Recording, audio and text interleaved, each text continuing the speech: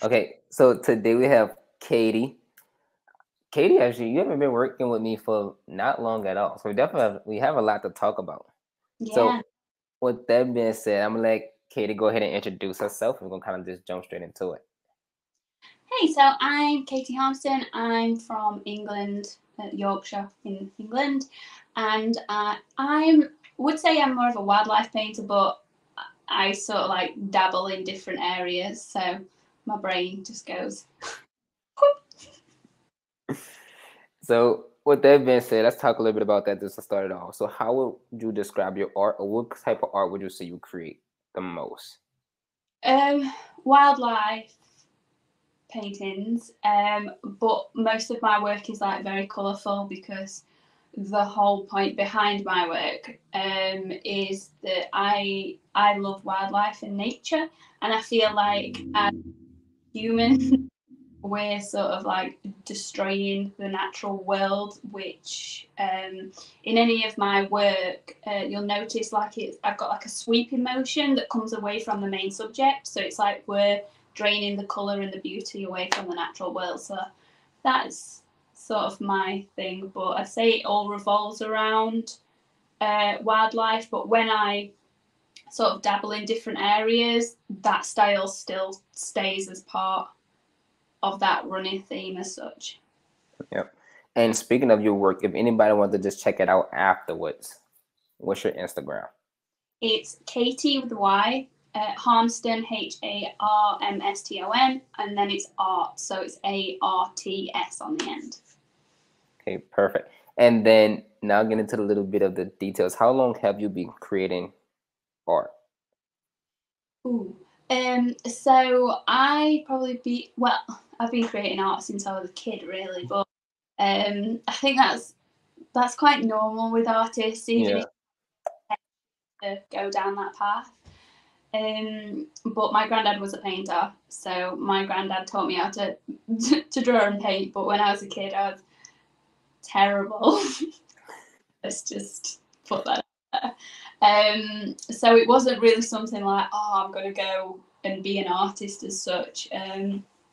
But I sort of went in and out of it throughout my life. But the last sort of, I'd say 8 years, I've sort of really focused on it as such. So it only started because I was bored and I wanted something to do in my times that I could really like focus on and stuff. Instead of sitting down and watching TV all the time. I'm not that type of person. So it just got better and better after that. And then in the past sort of few years, it got so good that to blow my own trumpet like, but enough where I was like, oh, I could do something with this. It started that I drew a oh god, it's got to be longer than 8 years actually, because my nephew's 9, and it started when I drew a photo of him for my brother for his first birthday. So yeah, it's got to be a lot longer than that. Time flies. You talking like you're just so old. Time flies. I am so old. With that being said, are you a full-time artist at this point? Not full time, no. So when I came into the training, I was still, I was full time. But at this point, I've requested. So I work for the NHS. I work from home, which is quite handy. But I've requested to go down to 2 days a week, and the only reason that it's a lesson learned. The only reason I've not completely like quit my job is one, because I stay in an NHS pension, which is good. Two, because those 2 days a week will cover all my bills. I think in the past I've made the mistake of just jumping right in, which as an artist, being a full-time artist sounds like a great plan. But the thing is when when you get a certain amount of money in every month, a portion of that is going to pay your mortgage and your house, or whatever bills you've got going on. so that takes away from the money that you can reinvest back into your work. So this time I was like, right, so I'm just going to work as much as I need to pay my bills, and then I have the money available, whatever I earn each month, to play with and expand my business. So I thought about it in quite a logical and sensible way, I think. That makes total sense. It makes total sense. And before joining the training, right? Because you mentioned before joining, you was full time at your job. Now after joining, you're working 2 hours a day or 2 hours a week? No, Or 2 days a week. I'm waiting for it to be authorised to see if I can go part time. Because if I can't go part time, I would have to quit anyway, just because I can't manage everything. But yeah, I was working full time, and then in like the past month, I've put that request in to go 2 days a week. So it'll be about, I think it works out about 19 hours or something like that. Okay. And before joining, well, I'm gonna jump around a bit here. So now you put in a request in to go 2 days a week. Why? What changed? So, fair amount changed. Before we even talk about what changed, I'm gonna interrupt that question with this question first. Mm-hmm. How long have you been a part of the training?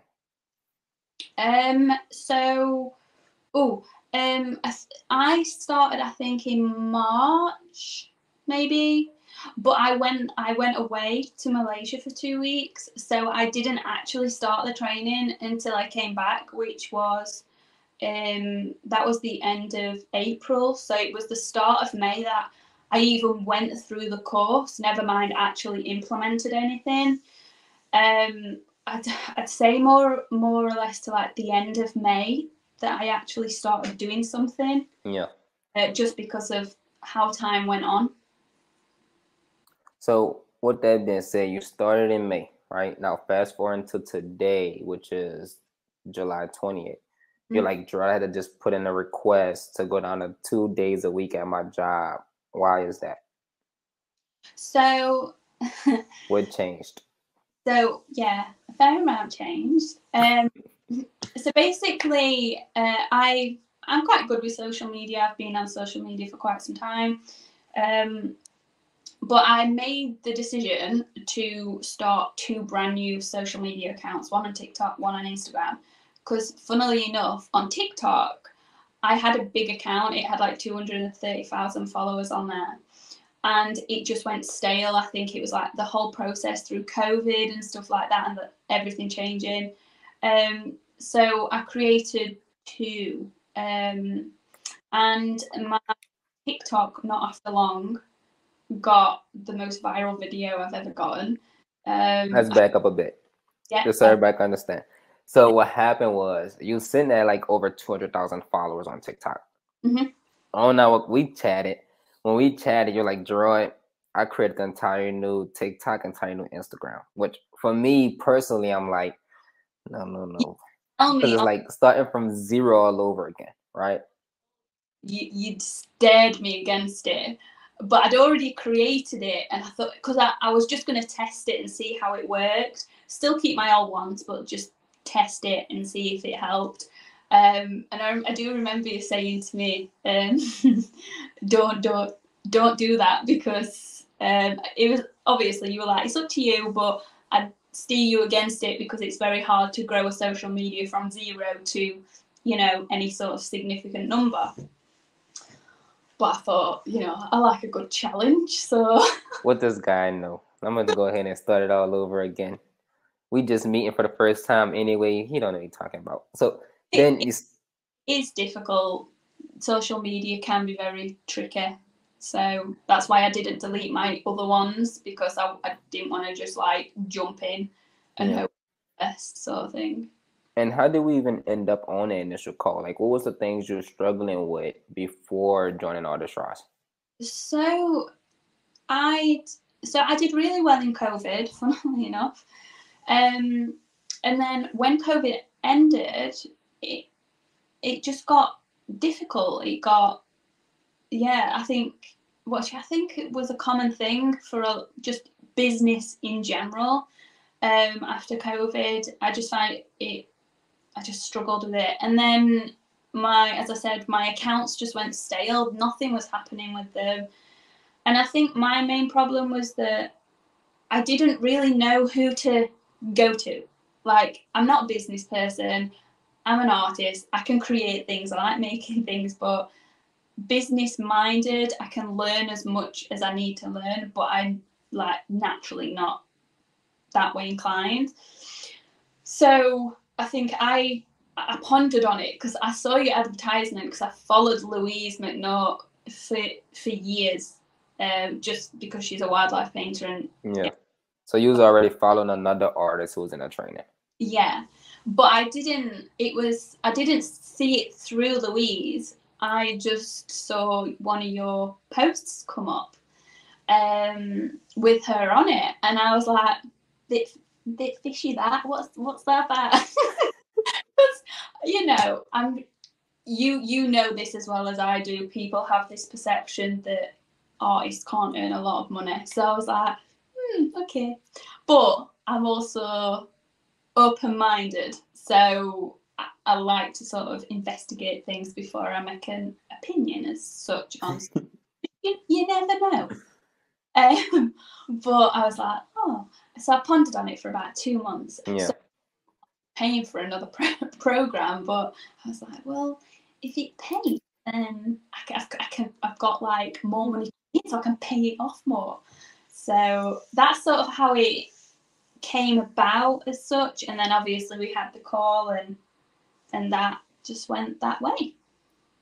And then 10 minutes. So now we on his first call. We chat, and you mentioned that you ended up, correct me if I'm wrong, you ended up getting started on a call, but then you was also going on vacation right after that, right? So what made you decide, you know what, I'm gonna do this. I'm gonna get started? Because you mentioned you also was in another program at the same time. Yeah. Not ideal timing. So, funnily enough, I approached my partner and I was like, so I've seen this thing. And he was like, you're already studying something, literally. And when you know what your partner's going to say, but you're going to approach the subject anyway. So I was like, what do you think? Because I'm one of those people that likes to get different opinions. Like, I can make decisions for myself, but I like outside opinions. Well, outside in my sort of small circle. So, and that's why I pondered on it for a while. And I was like, oh yeah, fair enough. I'm still paying for the other course. I'll wait a bit. And then a week went by and I was like, I'm going to do it. I'm going to do it. And then I booked the call. I was like, no, I don't want to wait.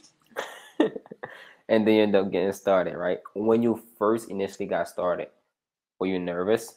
Like, were you nervous to make that initial investment? Yeah. Purely not because I'm against like invest, because I think investing in yourself, which my partner Matt is an avid person for, you need to invest in yourself in order to progress. But I think it's not like something that you know for certain that you're going to get back. There's a risk aspect of any business. And when you put in your money down, then you don't know what's going to happen, sort of thing, which is, I think, quite a nice but nervous thing, because you get what you put into it as such. But after that initial bit, I was fine. But I think anyone's a bit nervous when they put money into something. Whatever. So after you made that investment, first on that initial call with me, what was the goal you set on that very first call? So I'm not a money person at all. Like, I like things, but I'm not like, I need to earn this amount of money. So I remember me saying on the call that I was like, I'd be just happy just covering my monthly wage. But then my partner Matt, he was obviously in the call as well, and he said, I think you need to be going up to that 5,000 mark, because by the time you take taxes into like taxes, pensions, all those different things, that not everybody really thinks about at first. That'd be a good goal, because that sort of stuff would pull that down. Yeah. Probably, you know, about 3,000 or 4,000, which is obviously a very nice income every month. So the goal at the time was about 3,000 to 4,000 a month. Yeah. Okay. And then as of today, what you're talking about as you've been active in the training 2 months later, is 3,000 to 4,000 a month still the goal? Yes, as such, because I'm only just starting out. Obviously, I've had some good months, but I don't want to. I don't want to get ahead of myself either, because I understand like things fluctuate completely, and just because you earn 5,000 one month doesn't mean you're going to earn 5,000 the next month, because things can change. So, say for instance, yeah, if you get a good video on a social media platform and you do a lot of money in 1 month, doesn't mean that you're going to do that same amount of money in the following month, just because things have changed. So to be honest, if I made 3,000 to 4,000 every month, I'd be pretty happy. And that's a really, really, really good point. So at this point, we're talking about May, June, July. In those 3 months, what's the most you made in just a single month? So last month I made about £7,400. So it's technically month 2, 7,400. And even though I say not to, starting your Instagram and social medias from scratch. Yeah. So It's been all right. I talked to a lot of artists who are scheduled to call with me or the team, and they'll be like, "But Jaroid, I only have 700 followers. I only have 1,000 followers. I only have 200 followers." And you're like, "Yeah, I just started my accounts all over, so I'm at 0." Yeah. I think if you look at like my old account, so I wanted to restart Instagram anyway, not for the particular reason that I've had it since I was younger. So it had loads of people that I had met. It didn't really have people that were there for my art. So I wanted to purely start an Instagram for that reason. But obviously anything's achievable. You just got to put your time and brain put your brain in it. Yeah. No, I agree. So with that being said, in that time span, you had a $7,400 month. I'm not sure if you saw anything in May or this month, which is July, but what's the most you ever sold a piece for in these past 3 months? About 2,000, I think, yeah. But that's a commission, so obviously with the commission, I take a 50% deposit. So from that commission, I've got the 1,000, which will obviously follow when the painting's finished. But my actual work, probably about 1,500. And so we're talking about a $2,000 commission, and the actual piece you sold for about 1,500. Yeah. And then now that you're selling and you're trying to reduce the hours back at your job and just create artwork pretty much full time, if you're just working 2 days a week at your job, what was the biggest struggle to get to this point so quickly? Like, what did you struggle with the most? I don't know, because funnily enough, I think you've seen the video. So I had a viral video on TikTok, and then I had a really good video on Instagram that's got about, I think it's about 360,000 now. So like, I think it's a struggle to keep, especially with my job, to keep everything going. Like when the video went viral on TikTok, I was genuinely losing my mind.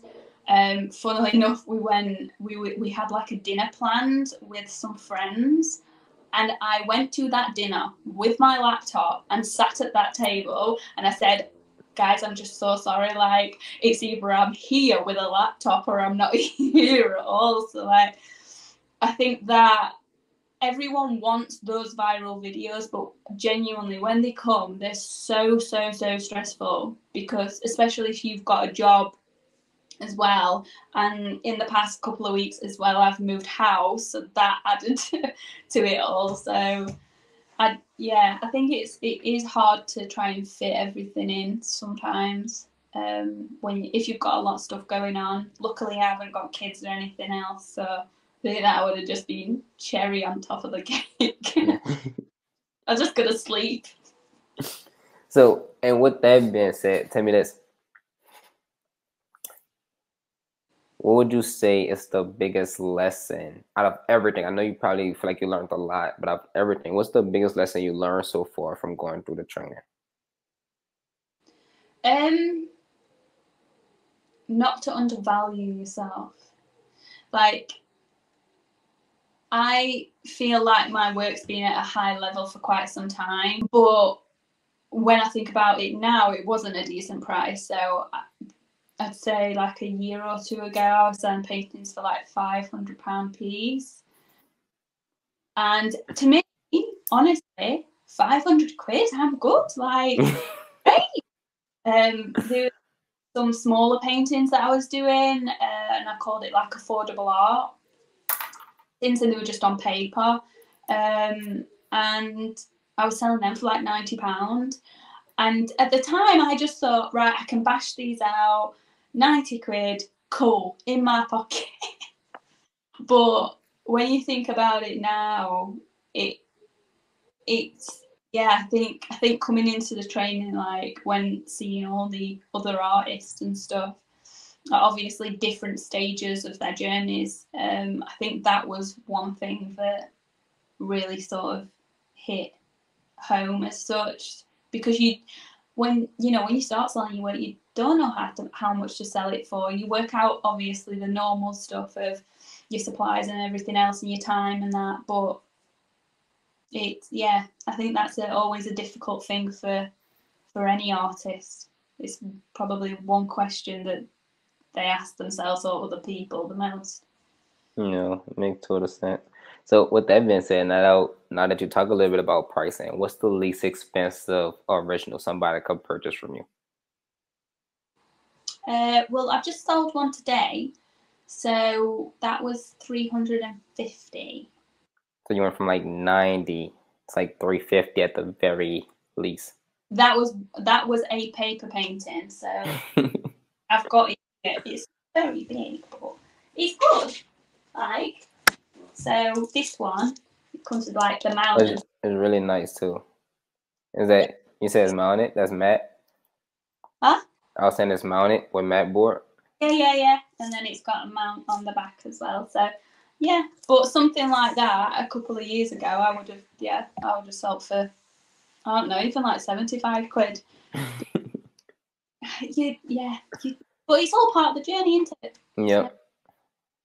So now, even though you're still like super early, right? But if you at this point had to give yourself advice to 3 months ago, Katy, what advice would you give yourself?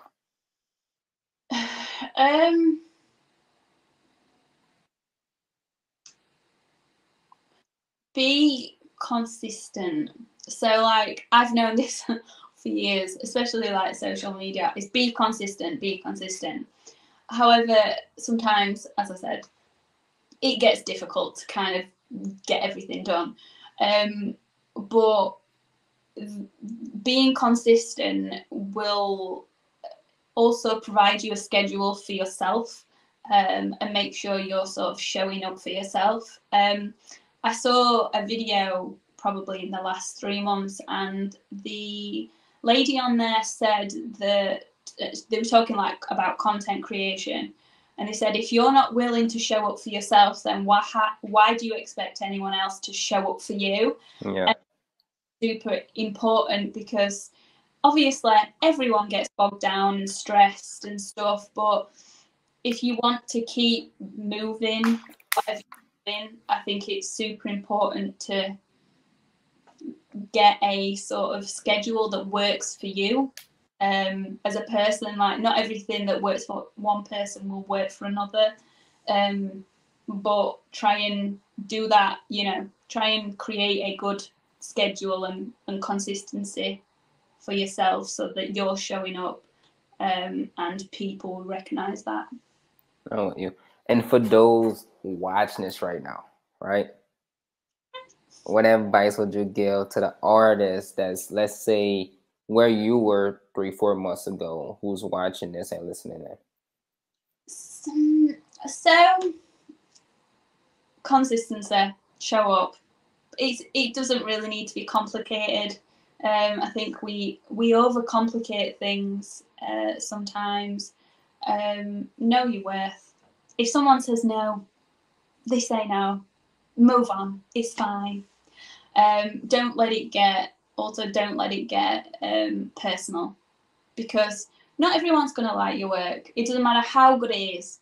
Like, there's always going to be people who don't like you or don't like what you're doing, sort of thing. So just keep moving, focus on the positives. And I genuinely think if you put your time aside and give it a bit of brain power, you'll get there.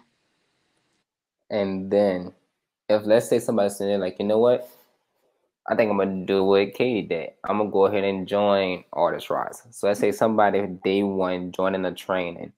What advice would you give that artist? If they were like new. Yeah, so they like, I'm joining the training. They call you, say, hey Katy, I'm joining the training today. Any advice? Take it a step at a time. I think, and this is something you see overall, but it's something you see in the training that, like I say, everyone wants that viral video. Everybody wants it to like happen like that, and it doesn't, because you've got to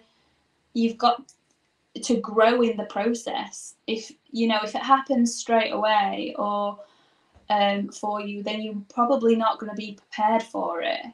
And I've seen this before where people have gone really viral and they're not prepared for that amount of work. So if they're going into the training, take it one step at a time.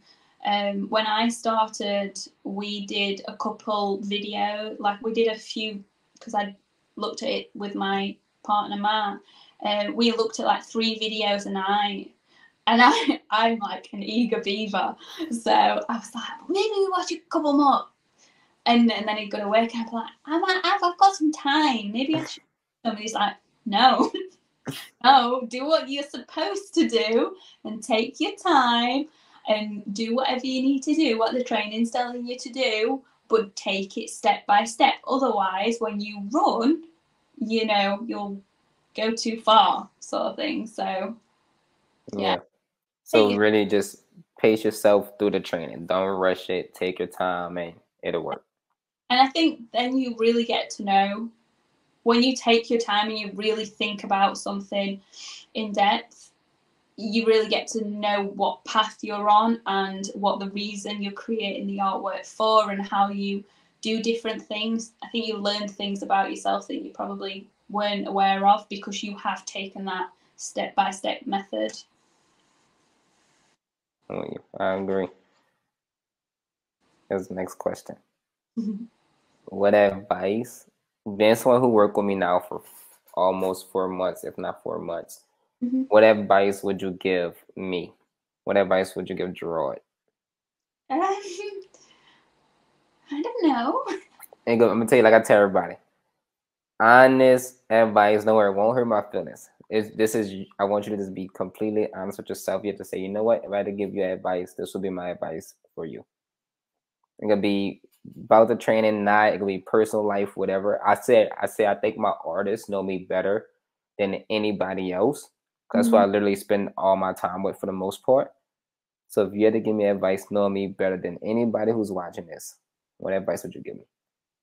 I say just keep doing what you're doing. I think a good part of the training is that everything keeps getting updated, which I think is really important, because I think sometimes you'll pay for some sort of training and it'll get to a point where it cuts it off. And I like it's continuous. But probably my favourite part of the training is the Facebook group. I think it's a brilliant, because when you finish the training, that's all well and good, and you've learned what you need to learn and you've gone through that process. However, after that, that doesn't stop, because you've got the support of yourself through, like, you know, the other stuff that you do, and then you've got the support within the group, which also you're a part of. So when people put obviously stuff in the group, then you are, you know, you're present for that and you're informed on that information. So it becomes more of like a community, which I think is really important.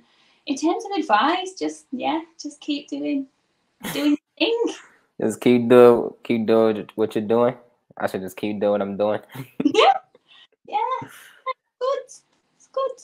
And you had a pretty crazy 3 months, like to go from where you're at to literally having 7,000 plus just last month. Really, we're talking about really like 2 months. If you're talking about after learning it. So with that being said, 2 months getting to like a $7,000 month. What's the goal? Where do you see yourself in 3 years? That was a real sigh. God, the crazy thing is, and I say this, you're gonna see this if you see the other interviews. Every single one of you that I asked this question to, it all start off with them all saying, I don't know. It's a big thing to think about. I would want to expect that I'm in my own studio. I have a studio at home, and I love working at home.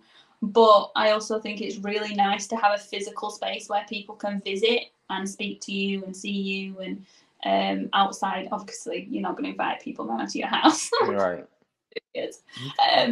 But obviously, then I'd want to be, by that time, I'd want to be full time and be doing more like bigger art shows, like be more present in the art space. I think that was something that I struggled with beforehand. Is that it wasn't just finding people to buy your art. It's like I had no art friends. Like you didn't really. It's very difficult to find artist friends. Just find people. Otherwise, people think you're weird. Like, what's this weirdo one? But that'd be really nice if I had sort of like a community where I'm from, and from like a local point of view. But in terms, I don't financially, God no, I don't know. I have no idea. That was very stutterish. I'm really sorry. But yeah, as I said, even if I'm at like a 5 and I just stay at where I'm at now, I'd be more than happy, because this is not a money making scheme. It's nice when it comes, and it's good to get your worth in terms of the financial value, but the money thing is not really the thing I think about in 3 years. It's more I'd like to have a name as an artist, reputation as such, rather than the financial aspect to it, if that makes sense. It makes total sense. And if you have to leave everybody with just a few words, what would be your last words for the artists watching this? Invest in yourself, super important. Watch Jaroid's, that's just where I started. Watch his YouTube channel. I've watched probably all of your videos. So yeah, go do that. Invest in yourself from a financial point of view, and from a time point of view. Time is so important, and I think people really overlook time. Time is money, and you don't get that back. You can earn money back. You can't earn time back. So use it wisely. And sometimes you have to risk things. because you don't get anything back without risking some stuff. So believe in yourself and invest in yourself, and watch Jaroid's YouTube channel, which then will lead him here. With that being said, that's gonna be everything. I really appreciate you coming on here, Katy. No. Congrats to such quick success and hopefully steady success. And I know you said if you could just step 5 per month, you'll be happy. But I'll put into the universe that you'll be doing 10 because you already did 7. Yeah, that million's coming. With that being said, we'll end it here. Thank you very much.